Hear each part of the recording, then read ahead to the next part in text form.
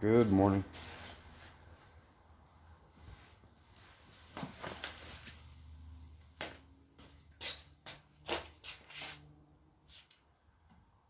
I'm sure that everybody is up and getting ready for their morning exercise, right? No? It's alright if you're not.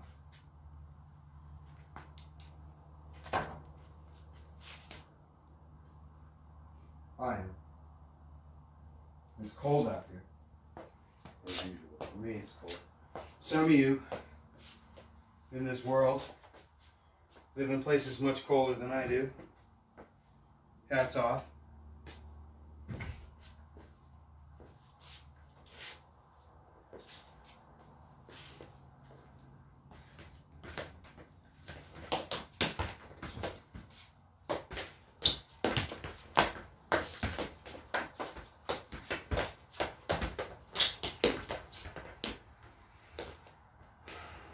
Warming up in the morning.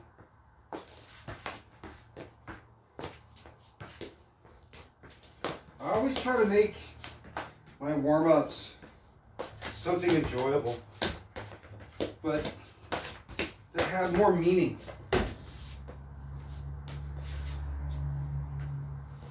Hopefully also that include ball control exercises so that you don't do what I just did. To lose control of your soccer ball.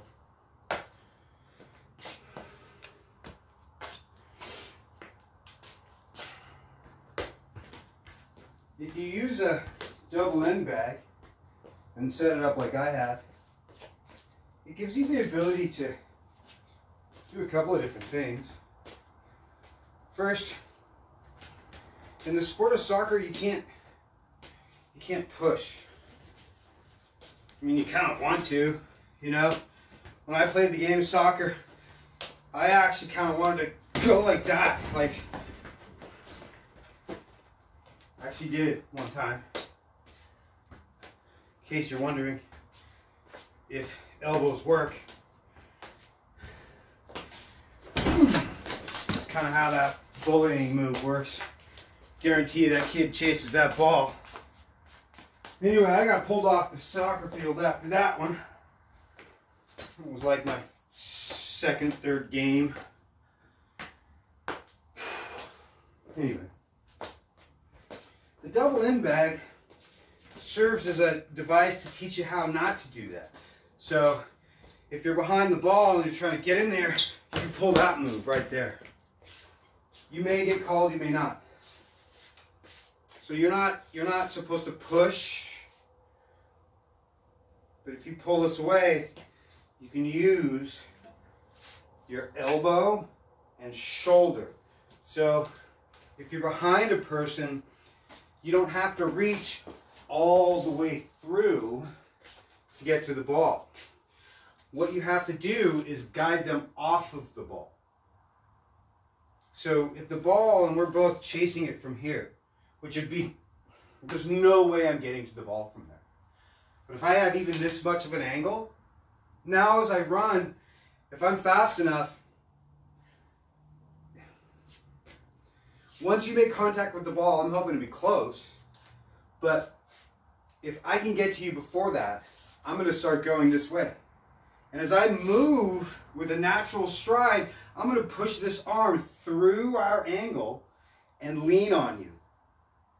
As I get closer and closer to the ball, I'm going to be fighting you for that center of balance as I reach for the ball with my other foot, pushing you as far away from the ball as possible. You're going to fail. I am not. And that's what this allows you to do, is to get that kind of sensitivity where you can pull those kind of moves. So, anyway. Warming up's kind of fun. And then it gives you like the ability, not like, did I say that? Did I say like the ability? It gives you the ability to get a sense of timing that's more realistic, but then you can duplicate it from a training perspective. That's a good idea. So all the back and forth type of moves that are tiny that you'll do to escape certain moves that a defender might make. So you can get around and take a shot or just open up a particular pathway, you know, to an assist or something. Because, you know, half the time I played, I wasn't thinking of goal scoring. First 2 years at elite level ball, I played defense, which I wasn't happy at all until I started getting good at it, and then they immediately pulled me up to the front line, which then I wasn't happy again. Whatever, it's life. I guess I just like being a fighter more than I liked being a goal scorer. Anyway, I often thought of assists while I was on the field. So I'd break into an area that I could manage, juke a guy out, and then boop, nice little pass to a guy that had, you know, I played with dudes who had a lot of skill. So I was lucky. You know, half the times I could pass something in sort of a automatic fashion, just something I'd practiced over and over again, so I didn't have to think about it. But I kind of felt like in my body where these guys played. They didn't know this. I mean, we didn't talk about this as kids, but I would just like, bloop, the ball would go up, and these guys would be like, off to the races. Now, whether they remember this or not is all good.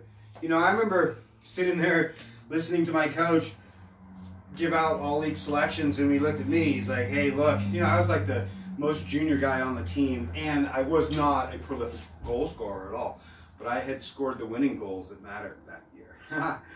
And there were only a few, but all the rest of them were scored by these dudes who are insanely skilled. But what I had done that year because of that is think about finding areas that were open to assist. And that mindset, that process goes really well with fighting because it trains you to look for areas that are wide or open, that you have an advantage, and then you can use techniques based on space that you've just created. And the whole time you have to maintain a center of balance. So otherwise you'll lose the ball. So from a training perspective, it's kind of nice to warm up that way, especially since the Chinese invented it. I don't know why they did that. The rumor is that they were entertaining troops. I'm going to suggest that's true. I think it was more specialized than that. I don't think the Chinese were as silly as like, here, play with this pig's bladder. I mean, I could be wrong there. So, the weighted bag gives you, again, a point that is both constant and variable. So, when you're learning footwork, whether it be for fighting or soccer, those things are both based on the same relative constants, which is range. So, when you're learning techniques that have range issues, you have to learn where the exterior limits of that is. And then you have to get fast, skill.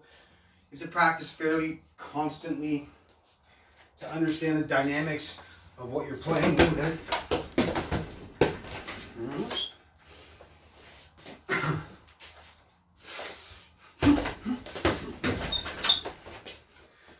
So then you can really get good at technique because they're based on some foundations. And those are in everything. So sport, fighting, that's what I use this for anyway. Oh. Neighbors love it when I make that kind of noise this early in the morning.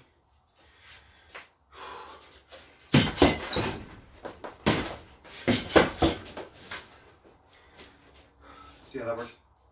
So you learn to back up, you learn to move in distance. Anyway. So it also, if you set it correctly, gives you right distancing. So you don't have to, when you get up in the morning and shadow box, you don't have to hit hard. Probably even shouldn't. You just touch. A lot of the movements that you're doing should mimic and or duplicate exactly, but without destroying your muscles by using really forceful movements. It's not necessary. So if I want to become fast, I don't have to practice every single one at that speed of fast. I want the neural pathways to open up so that I can do the whole thing. If I only practice that movement right there, and I never practice this movement here, this will be fast, but this won't. So there'll be a disconnect. And that's what the martial artists knew. Bodybuilders are like, oh, and they don't know. The super slow guys are like, oh, and they're full of themselves. They don't know. But they do, because they can't talk about it. So to open those pathways up in the body and in the brain, again, especially if you're old, start to do things that are exactly like they would be necessary if you were engaged in an actual combative mode. So if you were moving in to a target, your first contact would probably want to be their hands.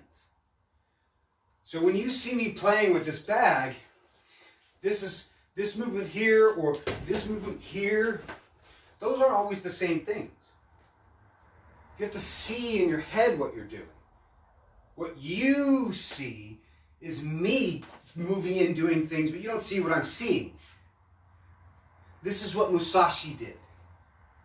Is he formulated a series of movements based on attacks that he knew were coming.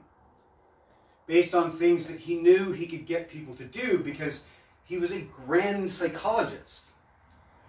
So luring a person into an attack isn't as difficult as learning to flow with his attack. Luring a guy into an attack is easy. So in America, I don't know, you figure it out. I've been attacked a few times.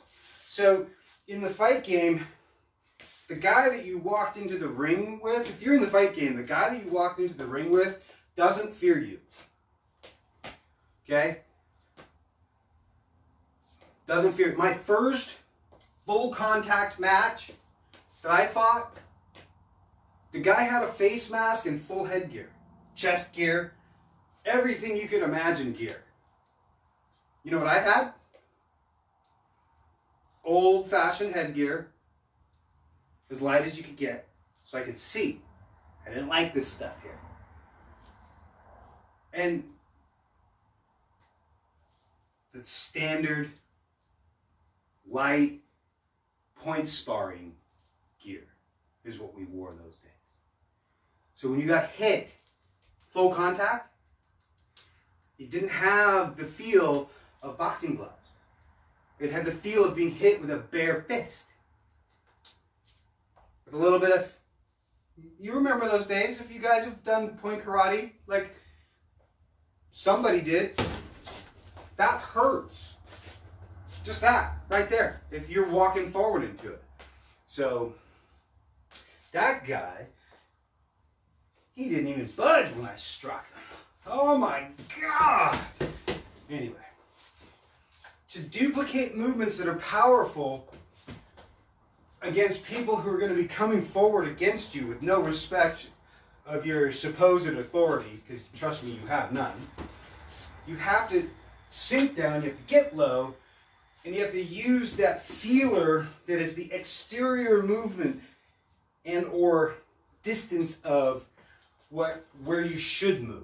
So you're still kickable here if you're touching a guy's hand.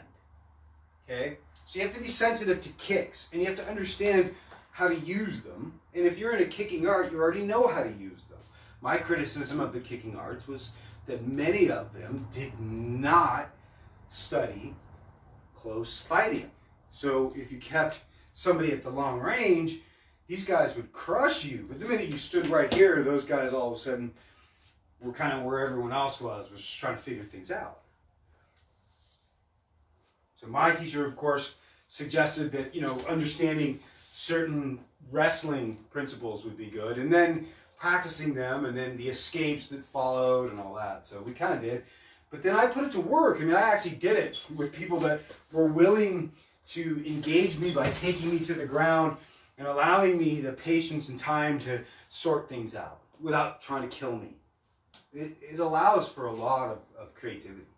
Once you're not worried about, you know, being absolutely murdered, which in the ring you kind of are. You can't be sorting things out.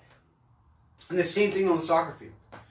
So on the soccer field, if you're trying to learn how to move, and a person's coming with you and you juke one way and they go, you're doing that. So the move then that you're practicing, you don't even need the ball with. So you're trying to get them to go this direction to open that hole. So you go, and you're through. Well, fighting, you kind of do the same thing. So you're using body feints to get an opponent to think something's about to happen. So the first thing you have to do is shadow box.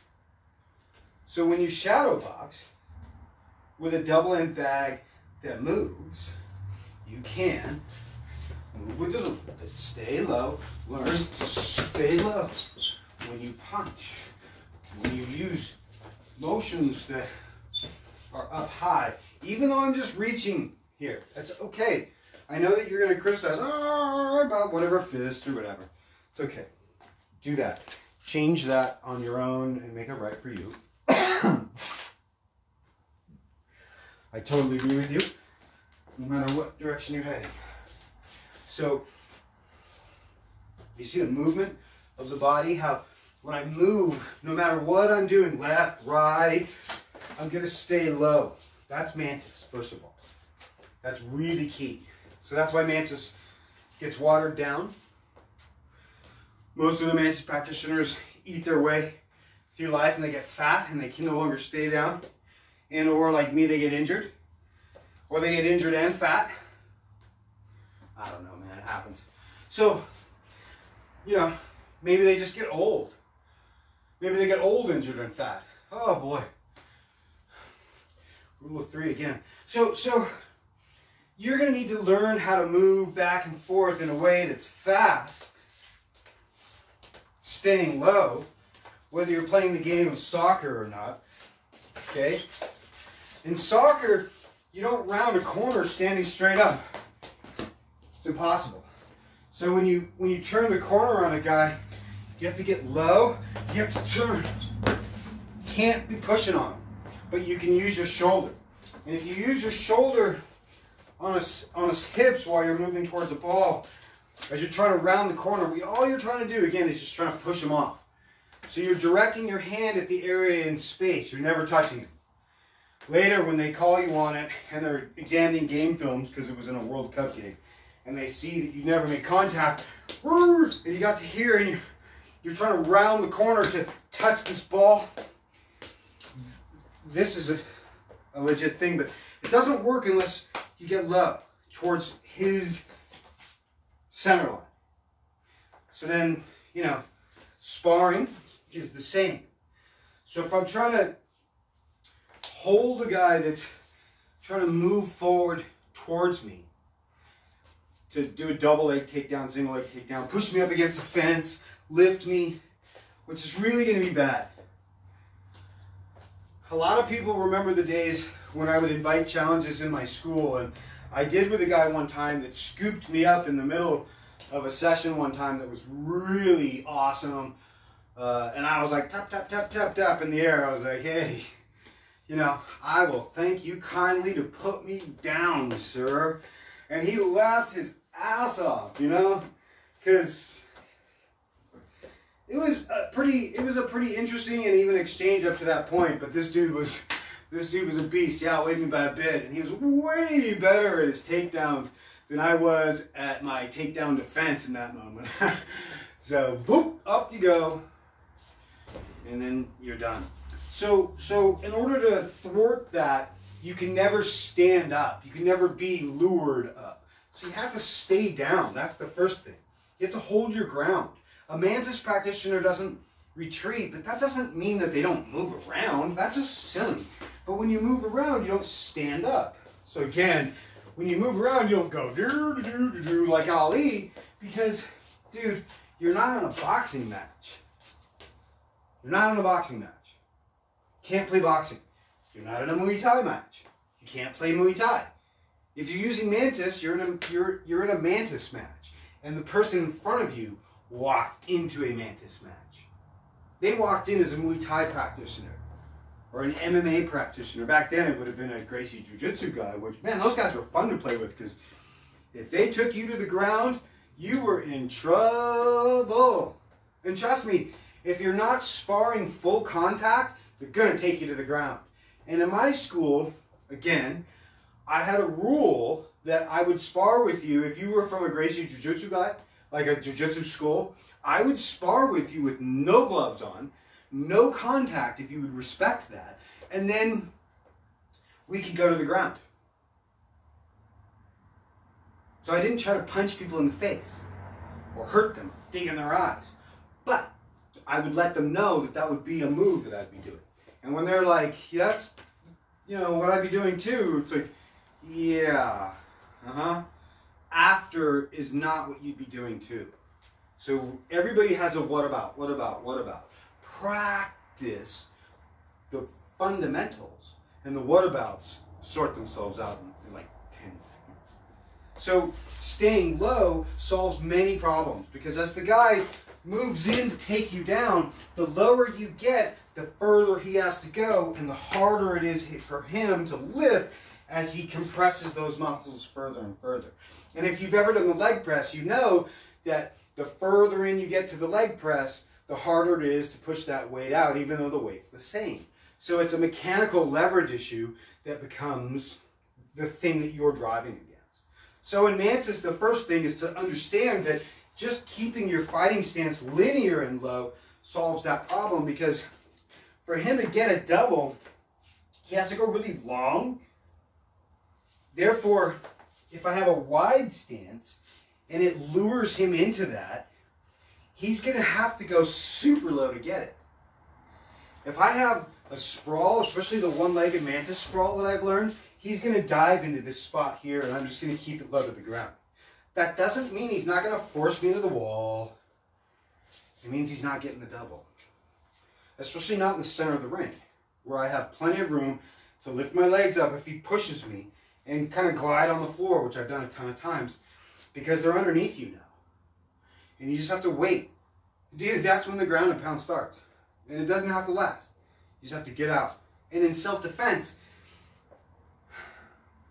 it's a different game.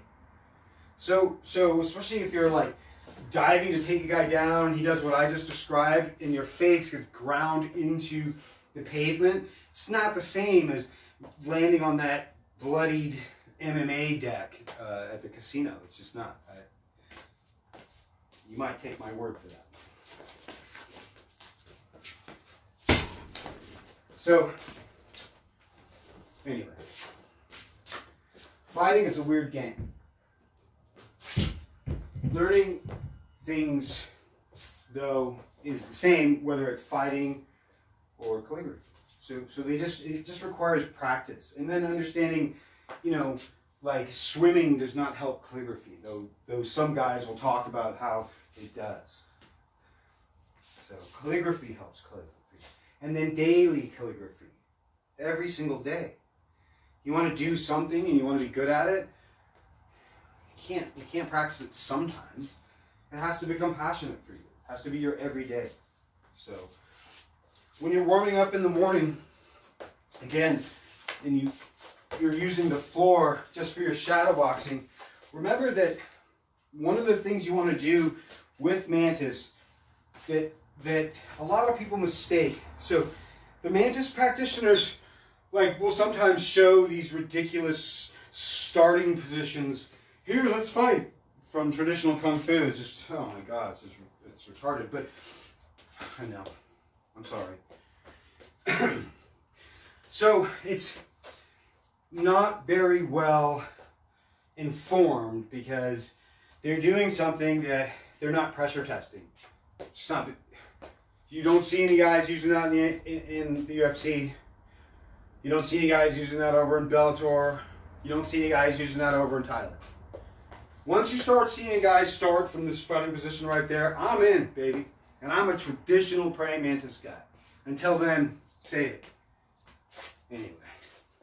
So, there is one thing, though, that the mantis, those long forelegs, that grasping ability and lightning speed, and all the other psychological stuff that goes along with the physical conditioning of the body, it's important to remember that a hand up solves a lot of kicks to the head and strikes into the body that come in at angles. So if you have your right up and your fighter is going to lure you into motions on that side, keeping this hand up is a good idea. Because if you're fighting somebody that's going to kick you to the body, you're going to want to absorb that and or move back with it. And you'll see that if I fight and that kick comes in, I'm bringing the elbow into the body. No matter where the kick hits me here, I'm going to absorb that into this part of the frame here, and I've pressed my elbow into the muscle and bone structure such that it hits me, but it's backed up with something. And you learn how to use your breathing such that you don't have a big lung full of air, because then you're not getting that back, baby. You screwed up your breathing pattern. And if a guy's watching that, that's when he'll hit you anyway, especially if you're tired. He'll catch you right when you're like, here. That's what he's looking for. He's not looking for you to go, because if he kicks you then, bang! It's a reflexive motion that he'll create. He won't necessarily knock the wind out of you. But as you're gasping for breath, if he catches you at the top and boom, forces all the air out, that muscle's going to freeze right there. And you're going to be going, little seal, do you need to step over here? That guy's going to be stalking you, baby. I'll let you figure that out.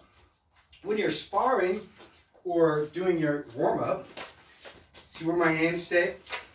So even if I switch to dead arm, okay, a hand stays up in a guarded position. The difference between, these stances and these stances and these stances that you see are like dependent on either sport, application, preference. So dead hand was something that was taught to me. Shadow fist was something that was taught to me that's kind of fun. But that was like, shadow fist is interesting because I keep my hand completely safe and out of the way as opposed to keeping it safe and out of the way here, okay? And, as a Filipino art, maybe you'd see, motions that would include a stick work. But a lot of knife work that you've seen came from like a last resort kind of stuff. So once you're at last resort, that idea of I've been battling you with my sword, I broke it in half, I grabbed my short sword and bing, that thing went away. I don't know how that happened, but it did. And I'm down to my can opener, and that's okay. I don't mind. It all dies the same. Your death is going to be with that sword. So whether you had that great, nice protective thing before, or this stupid little can opener, or this wooden thing, doesn't matter. You still have to deal with bing. That's going to hurt for a second, and then you're going to be gone. So you still have to deal with that.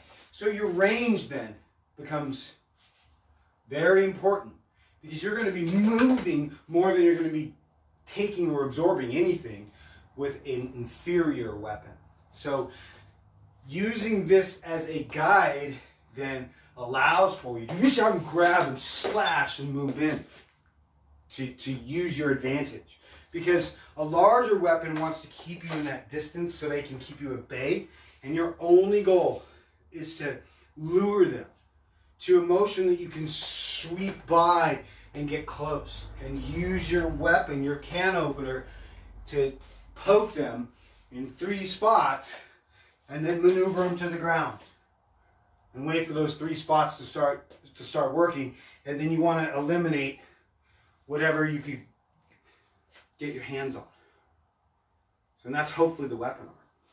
That's your goal. Your goal is to remove the weapon arm. You're a Mantis. So a Mantis practitioner would use Shadow Fist in order to touch, grab, poke, step in, pulling the arm to them so it can encapsulate the arm with that underhook. From there, I'm going to poke you in the back of the head. You're going to be driving on me, trying to get this. I'm going to poke you in the femoral artery if I can while we turn. I'm going to poke you in the throat on the ground. I'm going to take my can opener and pop your hood off. We're samurai, and I'm going to go to work. That just happened in my head. It's probably not going to work. But it's based on a principle, again, of Shadow Fist. Guys use it in sparring, and they think that they're using techniques that are super deadly and ancient. They're not. They're dumb. Unless you have a sword in your hand, or unless you know how to use them. So, in this case, the dead arm technique that I was taught, I later learned they called something else. So, that's okay.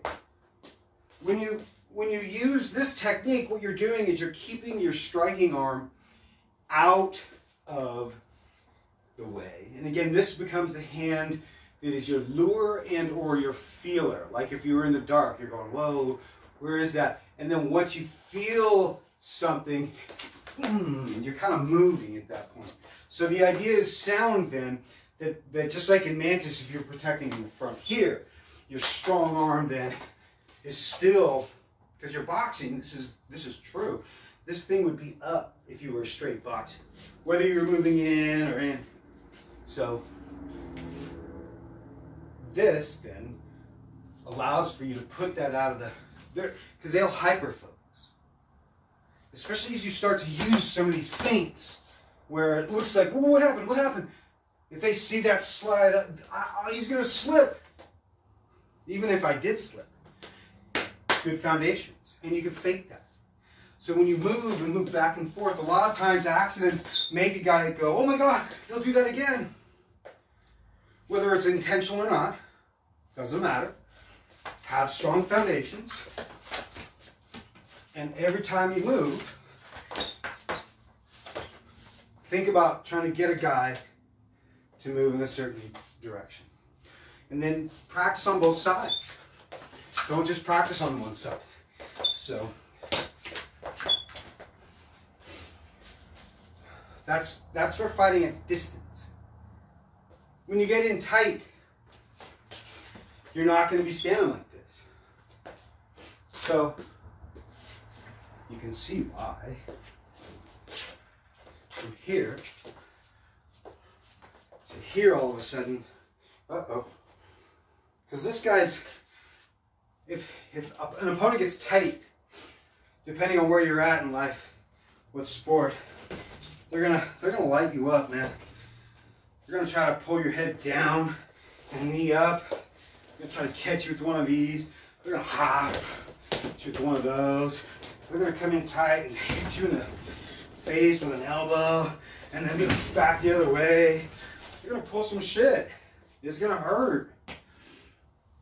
It's gonna hurt. So you have to understand the dynamics of how you go. It's like compressing down to a tighter defense.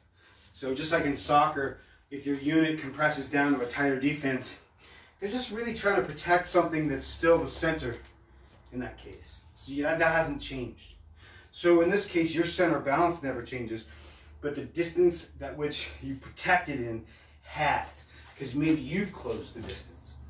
From there, your hand, when you move from side to side, when you punch, when you step, you should be really close to your body.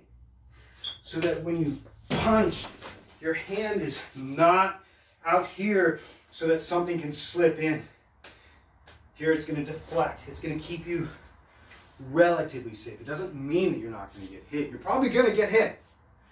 It means you're going to have some level of protection that's inherent in not only the movement itself, because it has strong foundations, but then your footwork is getting out of the way of most of the things that that opponent uses to punch you with, because you've studied his footwork and you've learned proper head work and evasion techniques.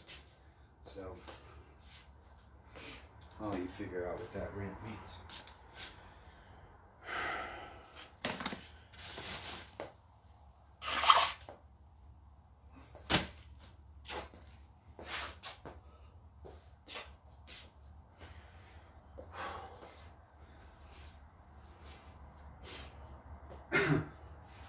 No matter what I do, my goal is always my left foot.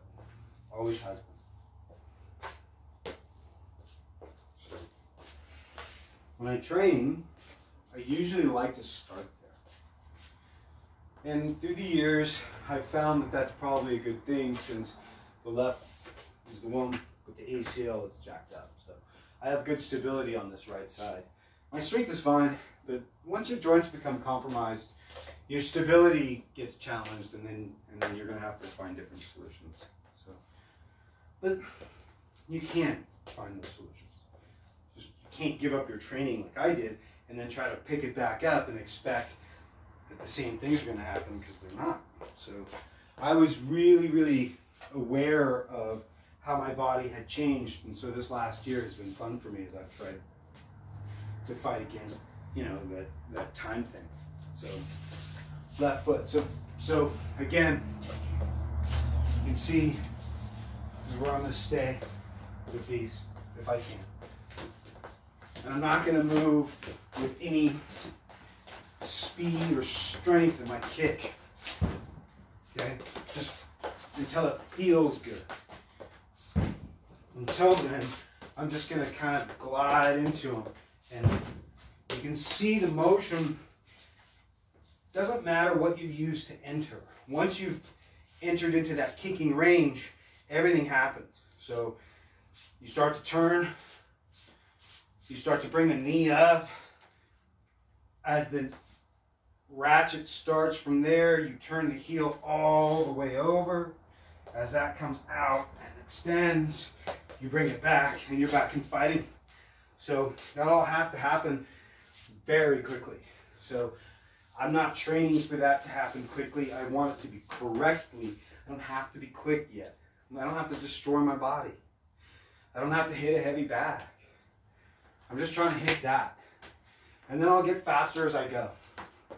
That's all I'm doing. So, and then I'll use an entry that I'll typically use to get to that. And then an exit to give me something to play with, so that I don't get caught with my hands down or still. So if I kick and then I'm like, you're gonna get hammered, and then I gotta get out of here. I've seen it so many times. These guys freeze, even at the pro levels. So if you integrate correct training into your training, you'll then just do them automatically. Once you start blinking in the automatic mode, everything will happen.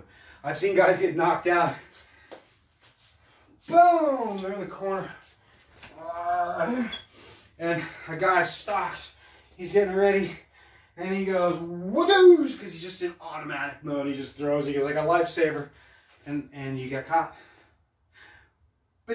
By a guy that you had knocked out 2 seconds ago, but didn't respect his automatic.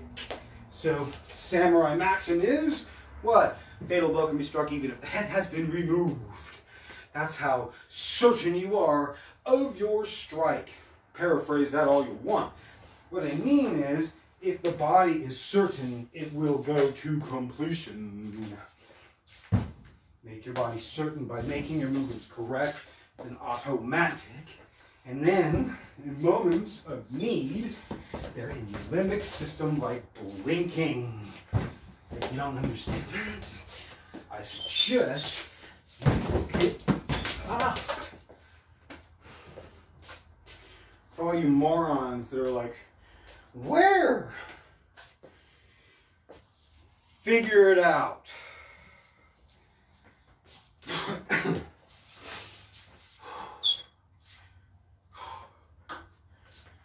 Start with Wikipedia. Come talk to me. I'll stimulate some ideas that you can then go home with. And I guarantee you might not agree with them. In fact, I hope you don't, so you'll at least investigate. I want people to do what was asked of me, which is to pressure test things. Whether it's an idea, a technique. If you don't pressure test something, you're fooling yourself.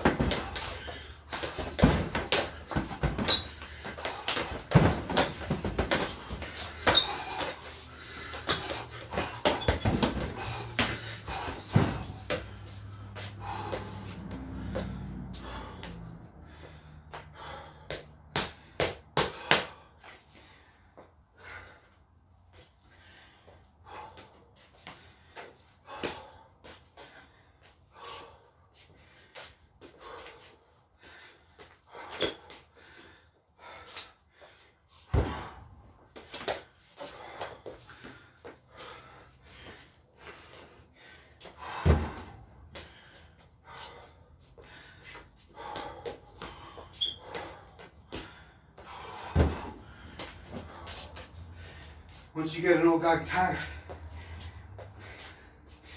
you're going to be able to tee off on him all day long. It's embarrassing. That's what's going to happen.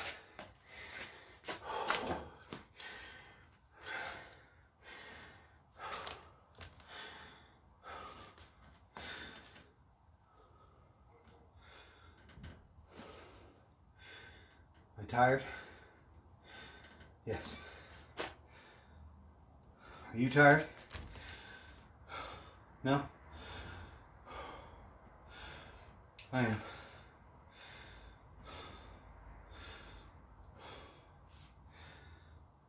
Just trying to check the time.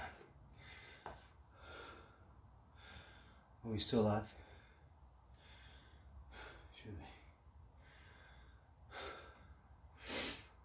Yeah, you know, if you were following along, you'd be embarrassed. So I'm glad. I don't know. Maybe I'll delete this later.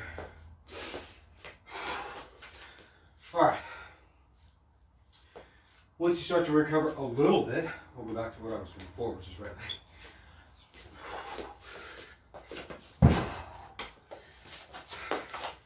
Take a little bit more time with this one, because the plant knee isn't as happy, so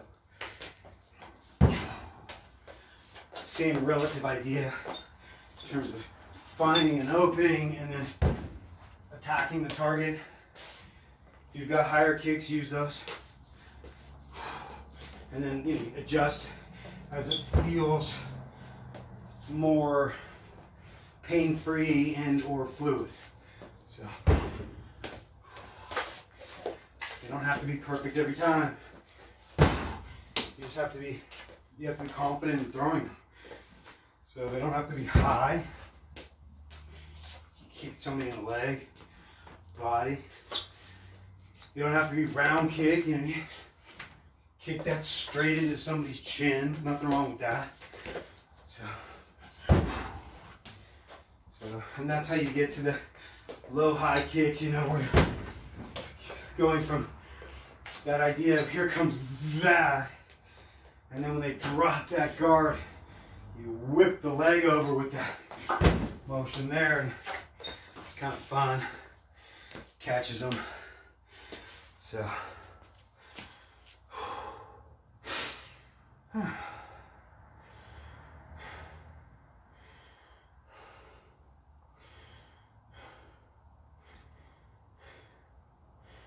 Oh, this can be.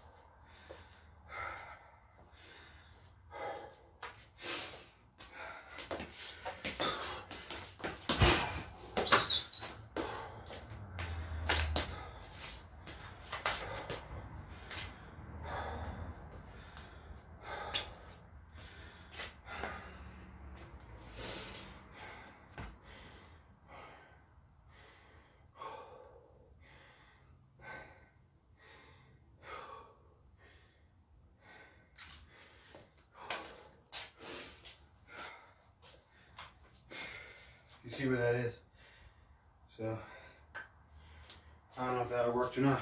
That would have hit you there though if you were walking forward. So, stepping in. Stepping in. Turn. Kick.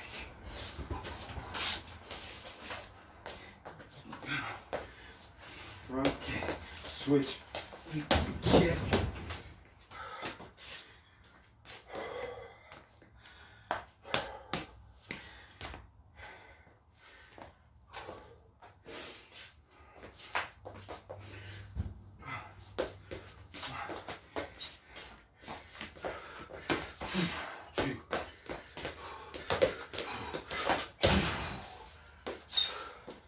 Three.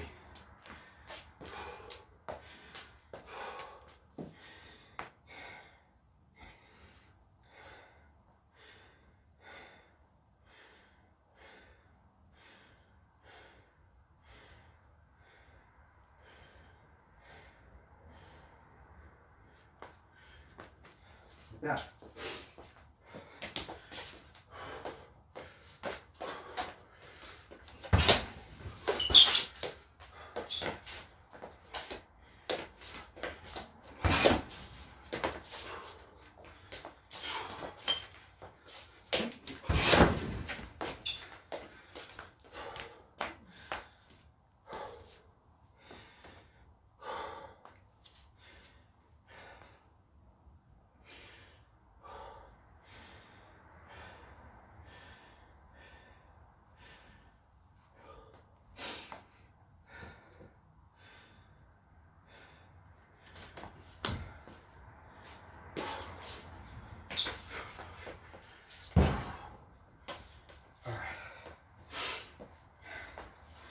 See, all I'm trying to do is fix in my head what those look like, what those feel like, so that then later I can contemplate as I move what it feels like to do that perfectly, what it feels like to hit somebody, have it fail, have to recover, and figure out all those things in my mind using Mantis principles.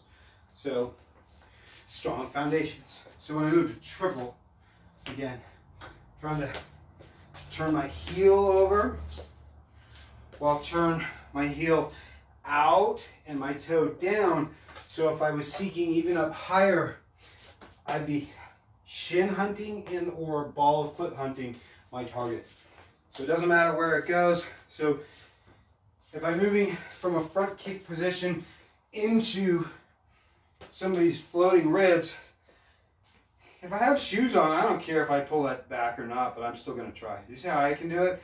And I can probably do that in most shoes, and I've practiced, so I know this. But even if you're a guy on the job, man, just going, you know, whoa, with a pair of steel-toed boots and a guy's floating rib, it's probably gonna fuck up his week. So that's the first thing. So then round kick is kind of the same way. Like, you want to turn it into the body. Like if the guy's got his hands up and you're close and you hit him, you want that to have impact. You know, that's not what you're trying to do, but I mean, some guys do. They use their shins almost exclusively on you, and again, I have to say that hurts. But some guys, especially in the karate game, were taught to use ball of the foot. So I discovered that works nicely if you're fast, and you can use it like a jab. So keeping guys at distance with range theory allows you to get into those spots that they're going to be sensitive to. And they don't have to hit super hard every time, because a little bit at a time kind of takes out of you. A little bit at a time takes it out of you. That's the game. So if you come off that back foot, even if you just kind of throw it, you can see it has a little impact on the curtain. And I'm not even trying anything. I'm talking through this. I'm just using good mechanics. I keep my arms relaxed, even if they're up correctly and they meet no resistance. See where I can, without flailing the arms, if I bring my foot back now to where it wants to be in the center, I have the ability to manage my movement. A lot of Muay Thai practitioners do that thing there, which I love. It's an awesome movement. So you should do everything you can to be quick, strong, powerful with your kicks. Practice them frequently. So again, hook heel kick, outward crescent kick. The guy's stalking you down with his left hand forward. It's going to come across here. So as I step to the outside, I might aim for anything that's in front. So as I move, making it look like a front kick's about to come out, instead I might pop him right in the arm as hard as I can. As he tries to push it and pull it back, I'm going to react to that. Either way, if you've practiced on a heavy bag and you've done this technique where you go out with a straight leg, you'll notice that you get stopped and it hurts and you might have injured yourself. Look that up or try it or whatever, and you'll see guys hurt themselves on 100 to 150 pound bags all the time, thinking they're going to do that Van Damme thing, you know, it's like, oh my God, nothing moved my hip. It's hilarious. But if you change that a little bit, just a little bit, you'll discover how it ratchets off of a front kick-like movement, and then from there snaps much like an axe kick. And that's something that most people, because the old guys couldn't do that anymore. You know, your 108-year-old master, they're like, oh my God, he's amazing, he's doing Kung Fu in ways you can't understand. You're like, yeah, I can't understand how that works, because it doesn't. Bang. This motion does. So you're aiming at a part of their arm, bam, and stepping in and back out, boom. That's the kind of thing you're doing. So that gets you to snapping the hip. It's a really easy movement to start with. Once you get good at that, if you have flexibility that you can throw this where you want. Otherwise, I do follow a guy who a lot of his secret started with a hook kick, not a round kick or traditional Muay Thai leg kick to the outside of an opponent's thigh. So he wasn't necessarily fluid enough to throw up to your head, but he'd move and then catch you, and it would hit you right there. And he would just launch it, or dang, and back out. And you'd see him practice on the heavy bag, and you're like, see him catch somebody on it. He'll never do it. And then he'd be in a fight. You're like, oh my God, and you know how much that hurts. You don't think that it's going to work, but you don't see how he sets it up. You know, he blinks a certain way. He gives a guy a smooch. Saw your wife last night in the hotel. That dude she was with, ba-dang, and he hits you. We saw that in Major League, but whatever.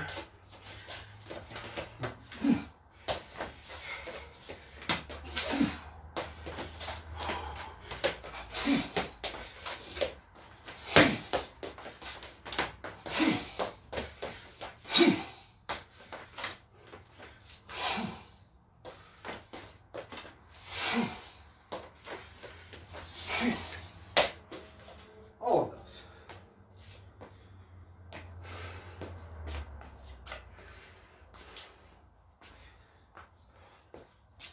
Learn how to ratchet the hip.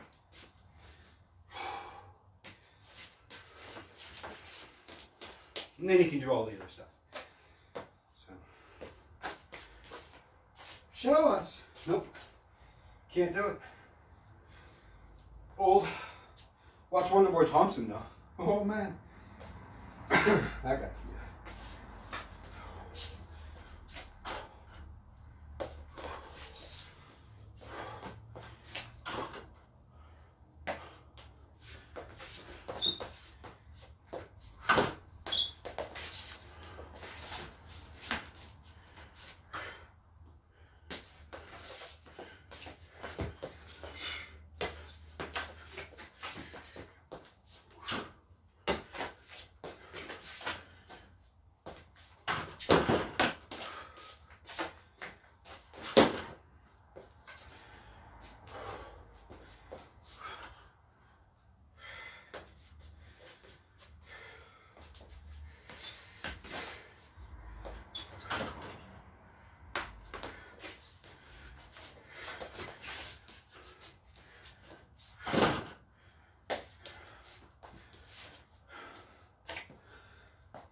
Over and over. I know, seems obsessive. All right. So,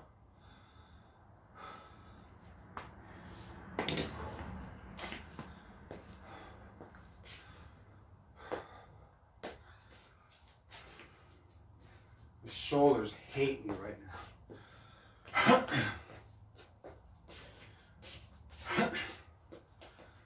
Left. Just the jab. That's all I'm doing. Pick a spot. If you're on a heavy bag, practicing jabs kind of sucks because of that feedback into your shoulders. Didn't figure that out by now.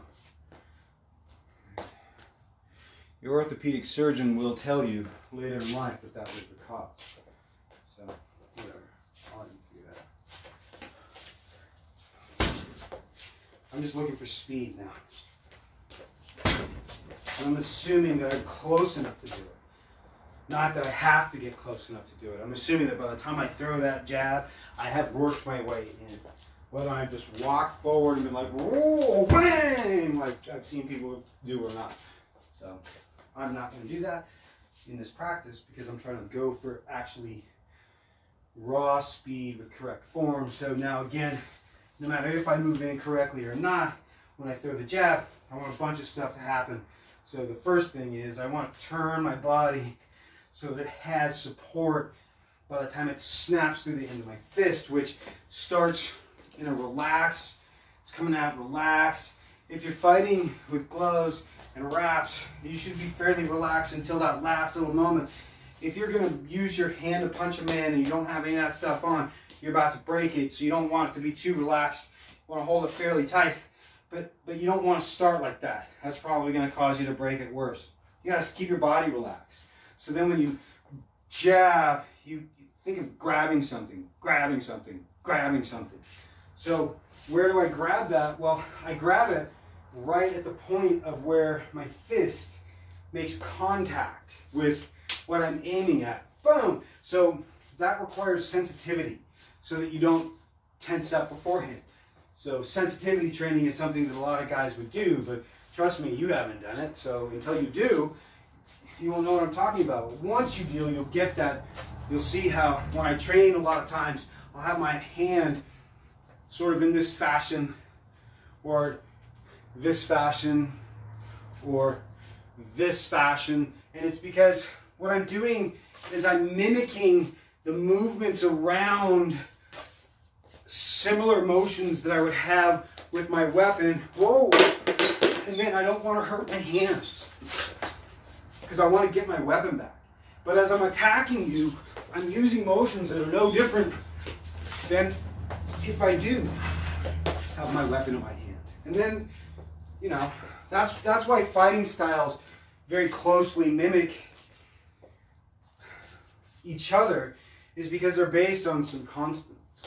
So in this instance, I'm working on the speed of my jab and the correct foundations of such. So once I figured out how to pulse the hand into that tight position, now I can apply that to the target. And then right back to that relaxed position. And then Mantis theory for speed suggests start slow so that you're fluid, and practice so that the mindset becomes correct, withdrawing faster than you got out. You don't want to keep your hands out that long, ever. That's a loss of leverage. So if I start slow, whoop, and back, whoop, and back. Like you just shocked yourself, like, ow, that hurts, or bounced off of something. But you want your energy to travel through it. Again, that's why this is nice, because it gives you instant feedback. If I use correct form, but I'm just shy, so I'll use correct form. I'm touching it, but it's not going anywhere. Now I'm just close enough to hit it, and I'm using decent form. Now,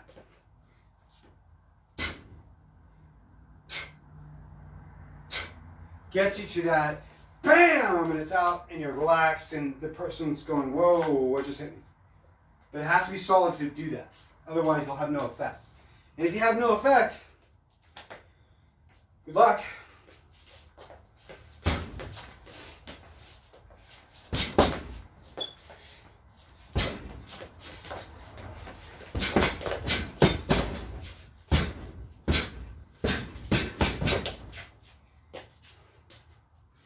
When you do those techniques, if you run out of air, you're screwed.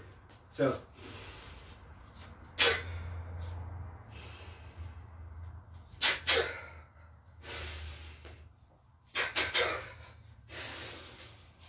don't hold the breath. Pulse through the breath. Your breath still operates in cycles. You have to find those cycles where they're at their strength and leverage them, just like if you were playing an instrument or singing. You can ask my singing coach for that lesson. She's here on Facebook somewhere.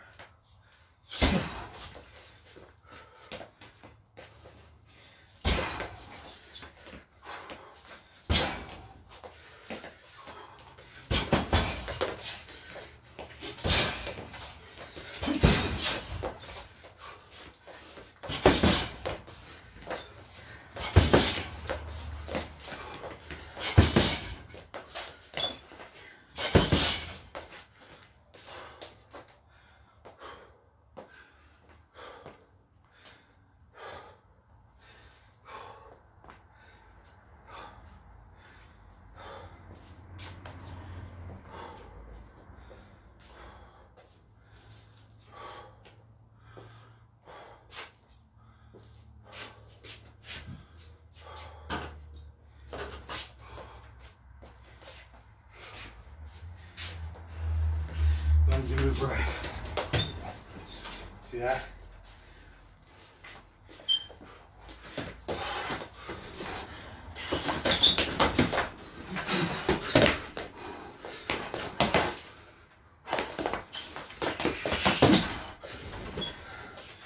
We get an opponent to walk in. Learn to move right.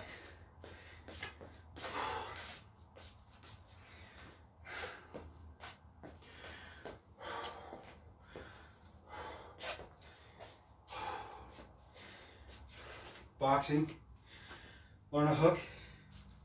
So if you're standing close to somebody, you hear me here? Oh God.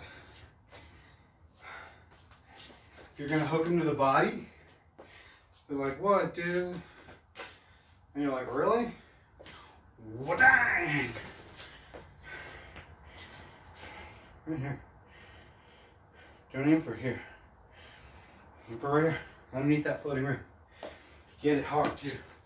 You want to drive these knuckles up under the floating ribs to get that diaphragm to compress. Just drive all that freaking air out of there. Nah, he's gonna go, and he's gonna have a broken rib on top of that. It's gonna suck for everyone. And then you can talk. Does that make more sense? So, learning a hook into the liver. So, whoop, bang. Just that report alone, if you strike a guy on that right side, is going to cause this crazy stinging. That's going to be like, oh my God, what did he just do? And you know, a dude who's trained will take that and drop to one knee and start making faces in a championship match. So how do you think you're going to do? Swilling Pepsis and getting out of your bar stool chair going, I'll kick your ass. Whoop, boom. Yeah, you will. Left hand. So you want to develop that correct movement that allows you to move left or right, and then you'll have stuff. You don't even have to move around, just to practice. I don't. So you're just trying to get that correct mechanic of turn.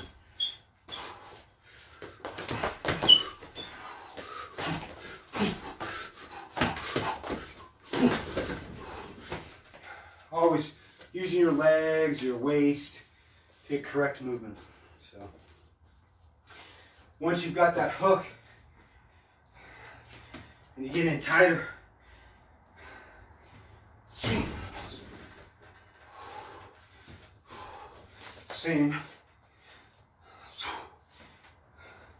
Same here.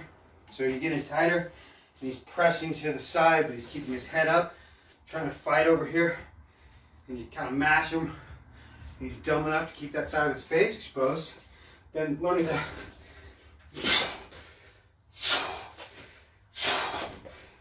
bang, bang, that move. So those are elbow strikes. Mantis is known for them. Uses them a lot. So Mantis will grab you, attack you down low, and as you start to try to take me down or move into any strength on that, I'll try to pass that. I'm just going to launch that elbow down. I don't really like that. I'm fighting too much. Because flipping hurts.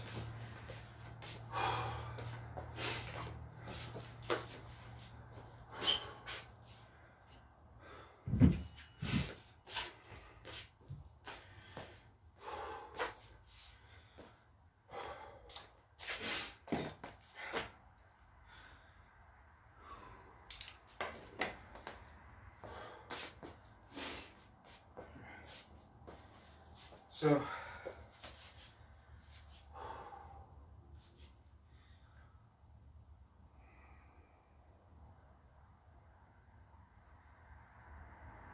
for whatever reason,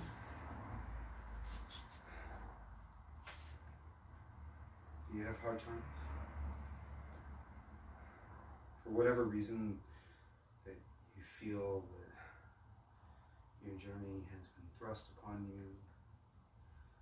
For whatever reason that you woke up with resolve in your heart to do something about it. Do it every day. Your perspective may shift and change over time. Ultimately, the knife is at your throat. You have to do something. It's the ultimate moment.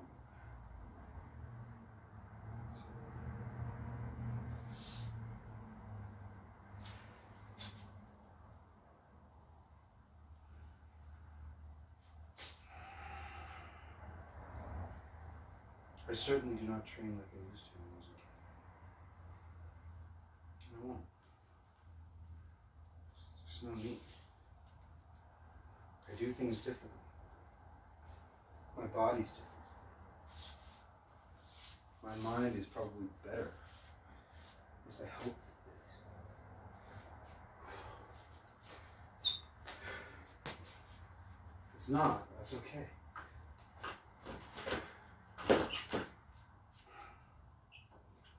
One of the exercises that you should learn is to position your body in a relatively correct position and then hold the position you want.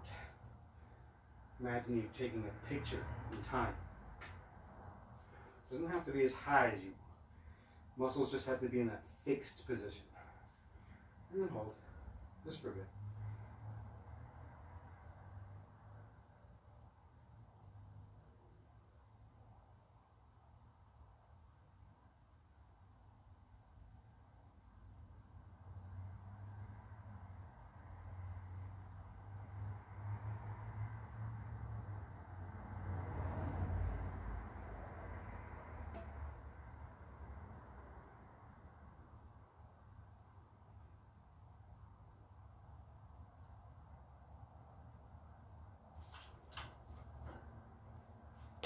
Once you get a few moments of that, just like any stretching exercise,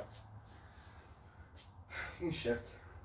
You can change directions if you want. I struggle on this side a lot, so. I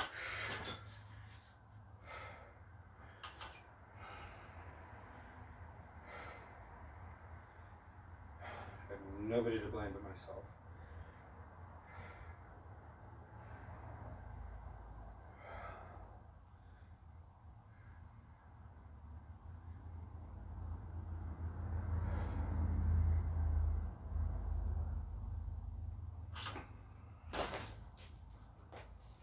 Don't fall over.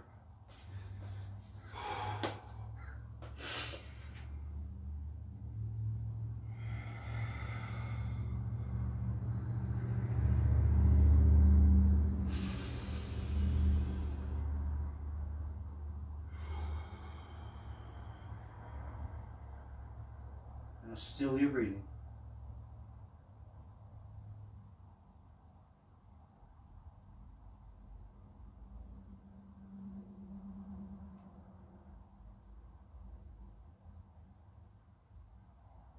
One of the things that the praying mantis must master is stillness. If you do not yet know what stillness is, then you must seek it. If you don't, you will never know.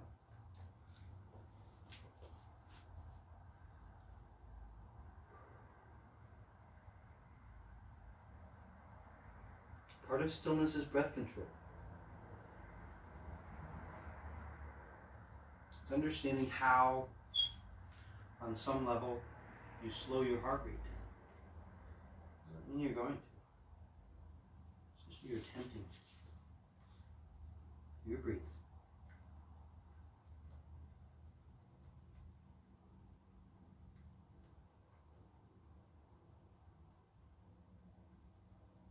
And you want to challenge yourself. You want things to be uncomfortable.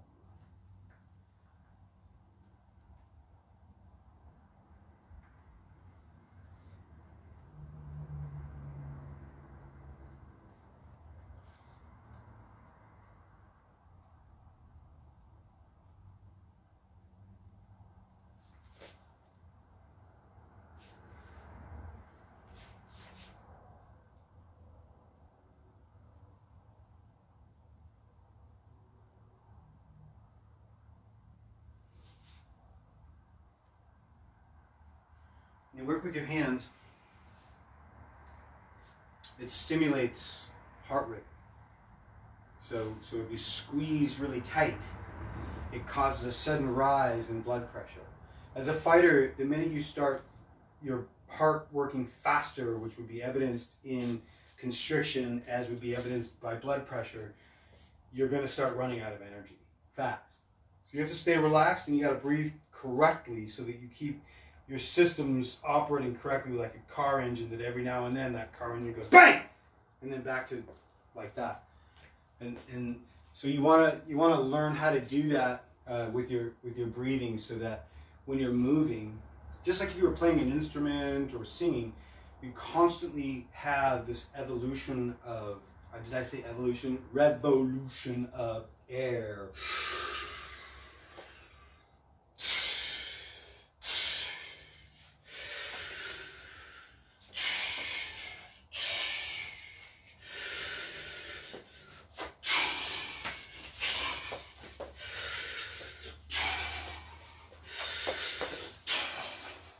See how you do it? So you never stop that. That way you don't have to pattern around the exhale. You can still strike when you're inhaling. You just don't use your power stroke on the inhale, but you can still seek out certain things and stay relaxed. That's how you stay relaxed when you're fighting. And if you have good foundations, when you're going, that whole boom is met with good foundation. So, anyway, I don't know about you, but I'm done. I think it's time for you to get out of my garage. I'll probably see you tomorrow.